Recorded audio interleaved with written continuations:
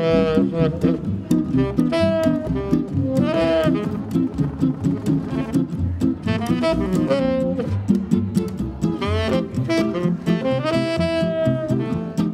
know, life is beautiful. You know, it's something that that I live day by day. You know, like I worry tomorrow. You know, I try to live one day at a time and to be happy and to trying to really fulfill what I have in my head and trying to make it as best as possible. You know, and trying to really make it with my heart. You know.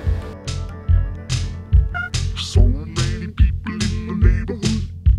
So many people in the neighborhood. Somebody stole the art. No, it definitely got stolen, man. They saw him running down the street with it.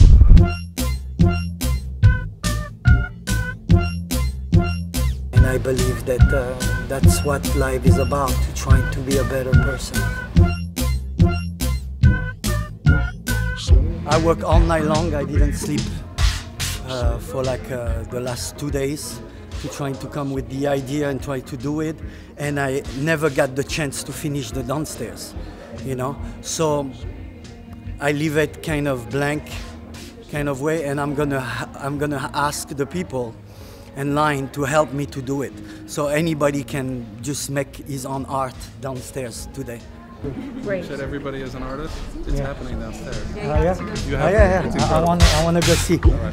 They're very good people. So many people in the neighborhood. So many people in the neighborhood.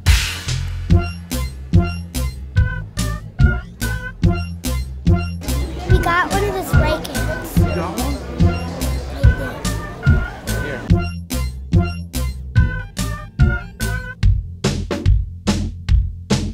You know about Mr. Brainwash? I know about him through his work with Madonna's album, Celebration, that she commissioned him to do. And I think it's amazing the way he redesigned one of my favorite Madonna photos of all time. So I think he did an incredible job redefining it like today to make it current.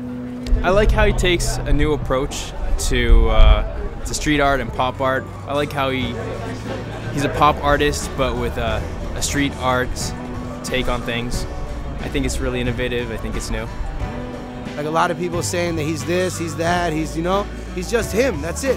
All he promotes is life is beautiful. Every one of his prints is all you need is love. He's giving away a love print on Mother's Day. He's trying to make people understand. I like it because it's innovative, it makes people think, and it's like brings about consciousness and awareness, so it's nice. It's appreciative. It's to be embraced, like change. I like the super bomber. The Statue of Liberty is really good. That's where it's at.